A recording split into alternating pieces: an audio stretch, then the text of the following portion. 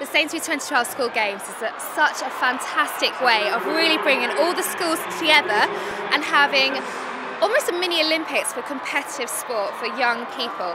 When I first walked into the Olympic Park, I saw all the school children who've just arrived to be spectators here at the Olympic Park. And I got a lump in my throat because they were just like, sorry, it's going to be very high-pitched noise, but wow, there's the Olympic Stadium, there's the Aquatic Centre. So it really gives them an idea of, well, I hope it gives them an inspiration as well. It gives them something to believe in, to say, I'm here where the Olympic Games, London 2012 is going to be, and I'm here.